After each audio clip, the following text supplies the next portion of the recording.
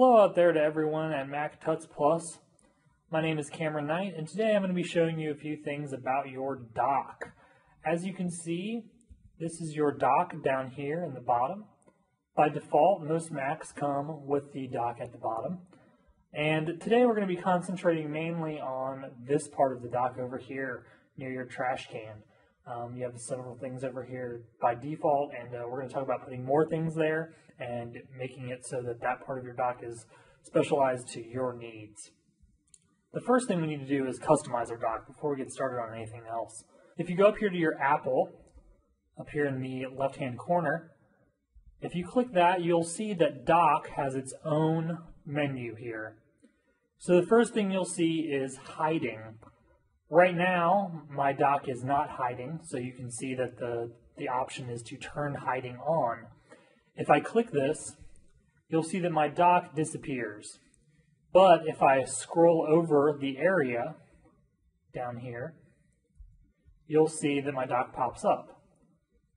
Hiding is just a way to keep your dock out of the way when you need it and aren't using it. So I'm going to go ahead and turn my hiding back off, so you can see my dock all the time. The next option you'll see here is magnification.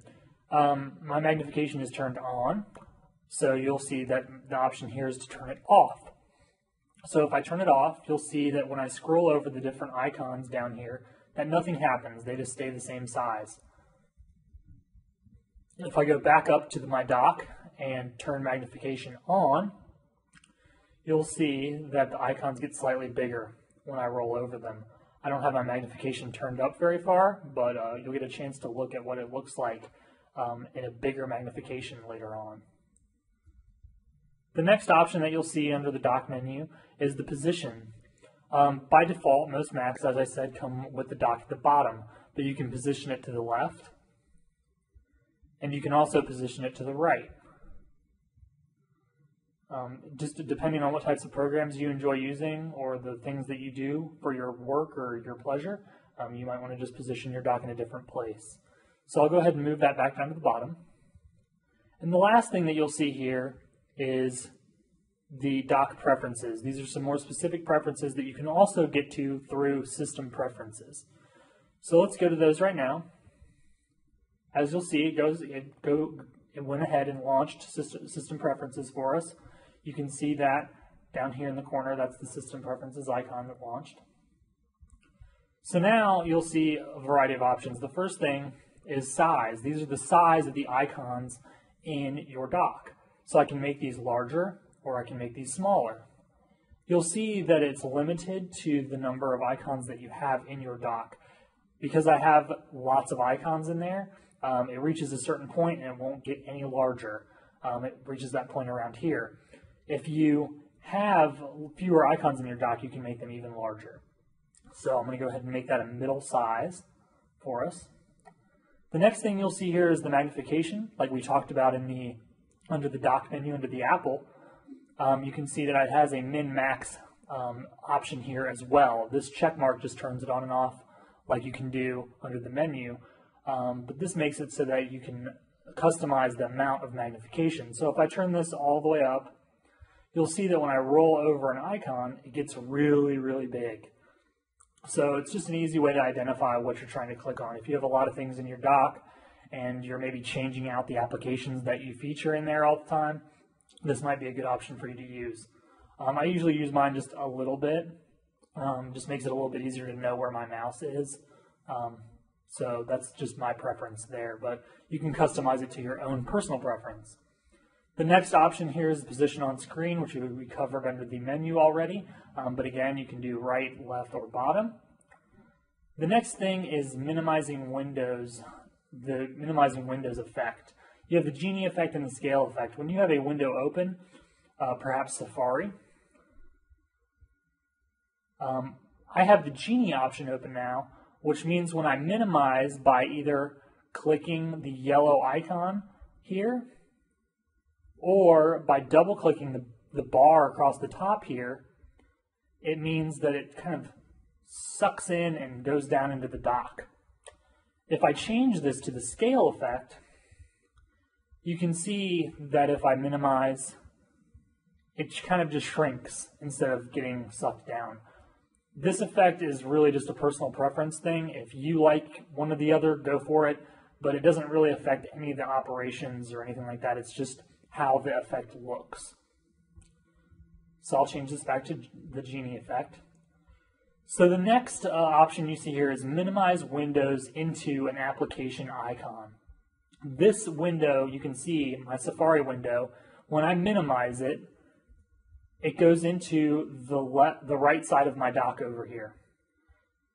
If I put this option on to minimize windows into an application icon, if I minimize now, it just goes into my Safari icon down here. And then you can see that it's not over here. So in order to get it back, I will just click the Safari icon and it will come back up to normal. This is just a way to keep your dock a little bit cleaner. If you know what applications are open via the dots here, the dots that are underneath each icon, then you'll know like, oh, I have a window minimized into this application. I can just get it back using that instead of piling up things over on this side of the dock. So we'll go ahead and minimize this into the application again. Turn this effect off. And you can see if I open it and then I minimize it again, it will go into that side of the dock instead of going into my application icon. The next is the Animate Opening Applications option, which is by default checkmarked on most Macs. This just means that when you open an application, your icon will bounce, as you can see with Firefox right now. So you can see it's slowly opening, and then we have the Firefox application open. So I want to show you quickly a couple different ways to close an application. If you click the X here up in the corner, it basically minimizes the application into the Firefox icon, with the exception that if you have a page loaded, it won't keep that page. So you're basically closing the program but not shutting the program down. So if we do that now, you can see that the application is still open, but if I click it, it will come right back up. So the ways to close the application completely out are to use the Firefox Quit menu here. So you just click on Firefox up in the left-hand corner there, and then scroll down to Quit Firefox. You can also see that the application shortcut for that is Command Q. The other option is a dock option, which is why I'm bringing all of this up. So if this is closed out and I know I'm not going to use it again, you can do one of two things. You can either click and hold the icon, and it will bring up the option to quit, hide, or options. So I can quit the application that way. Or, I'll use Safari as an example for this one, I can control click the application. This will bring up a different type of menu with the same types of things in it. It just looks a little bit different. So you have a few options here. You have keep and dock. If you've opened an application that doesn't already have an application shortcut in your dock, you can select this option, and it will make sure that even after you quit the program, that it stays in your dock. The other option is open at login, so when you fire up your computer and log into your system, it will fire up your whatever program you've selected in with this option. And then you also have show in Finder. When you click this, it will show the actual application file in your applications folder. So if I click this now, you can see I'm in my applications file here, and you can see the Safari icon here. This is the actual program. In your dock, these are all shortcuts. If you drag or get rid of an application in your dock, it does not delete the program. In order to delete the program, you need to come into your applications folder and drag the application into your trash can. So we'll go ahead and close out this. But as you saw, the other option was quit. So I can just easily quit a program from right here without actually opening a window or even seeing the Safari toolbar at the top. So, and then we also have the final thing in the dock preferences is the automatically hide or show dock, which is what I talked about earlier. So, as I mentioned before with the dock, these are just shortcuts. They're not anything to worry about deleting. But if you want to get something out of your dock, the way you do that is by grabbing the icon and dragging it up. So if I click and hold on the icon and then move it, not for that long, if I click and hold on the icon and drag it up into my desktop area, you'll see the little cloud appear next to it, and I can poof the application and it disappears. That application has not been deleted from my computer. The shortcut to the application has just been removed from my dock. So that's another quick trick with the applications side of your dock. So now on to the big finale here with the right-hand side of your dock. You can see that there is a small divider here that divides your application side of your dock from the other side of your dock. The things that come as default on this side of your dock are your downloads folder and your trash can. You can actually see visually if there is something in your trash can or not. And on this side, and you can also add different things to this dock, to this section of the dock. The first thing you can do is add folders.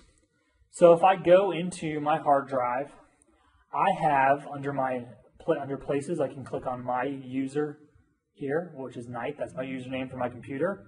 And I can click on documents because I have a documents folder that I've labeled docs, D-O-C-S, that I've been carrying with me from computer to computer for years. Since I was using a PC back in the 90s, I've had this folder with all my documents in it. So if I wanted to access this folder quickly, this isn't a very quick way to do it, trying to find it every time. So I can drag my docs folder from where it is on my computer to this side of the dock. Make sure that it doesn't go inside one of these folders. You want it to be its own separate thing. Just drop it on there. So now you can see that I have a docs folder here, and the icon will change depending on the content of the folder usually. This is mostly like a Word document kind of folder, so you can see that it changed to like a sheet of paper here. So if I open this up via here, I click on it, you can see that it brings up all of my documents that are in this folder, and I can access the things inside that folder from my desktop as well, or from my dock as well. The other thing that you can see is if you scroll to the bottom, you'll see the icon open in Finder. And when you click this, it opens up the folder in its original location. So now that that's open, I want to show you that you can just remove this folder just as quickly as you added it. I can just drag it and poof it. And you can see that the docs folder itself doesn't actually move. These are shortcuts. They're not the actual documents. So when you're moving this to your dock, it doesn't copy anything, it doesn't move anything, it just is an alias that you're adding to your dock. So we've looked at how to add folders. You can also see down here that I have a document called passes. This is a document, not a folder. So you can also add individual documents to this area. This is just a place where I keep low security passwords and stuff like that. This is a password protected document that I won't open and reveal all my secrets to you. But if I go here, if there's a project that I'm working on, for instance, this is some stuff for the local university I teach at. If I'm consistently using the same document over and over again for a project, I can just move it into my dock. This is a PDF, and you can see that it just drops down there with the PDF icon so you can easily remember what it is. And then at the end of the project, I can simply drag it off and get rid of it. But it's just an easy way to get directly to a document that's in an internal folder on your computer. So if you see again, I can just drag it and drop it, and then if I open it, to open it, I just click it, and it will open the Adobe Reader program that's needed, and I can access it that way. So again, I'll get rid of this. So you've seen that you can do folders, you can do individual files. The other thing that's interesting is that you can do files from your hard drives or your work servers. So if you have a server at work, or even if you have a server at home, if there's any files or folders on there that you need, you can drag them into your dock and just drop them there. When those devices, the server or the hard drive, are not connected to your computer, you will still see a symbol down here. It just won't work, but it will stay there. So as soon as you plug your hard drive back in or go back to work and connect to your server, you'll immediately have access to whatever specific folders you have. This is really, really handy for that need. I had a server at work that I worked for on a long time, and that server contained a file that was just my folder where I kept all of my things. So you can add it straight to your dock, and I could get to it immediately first thing in the morning every day, and it was no problem. It made it really easy to access the specific folders I needed on my work server. So I hope this helped you out. I hope you have a better idea of what your dock is capable of now, and good luck with your new Mac or your old Mac, and have a great day. Thanks so much.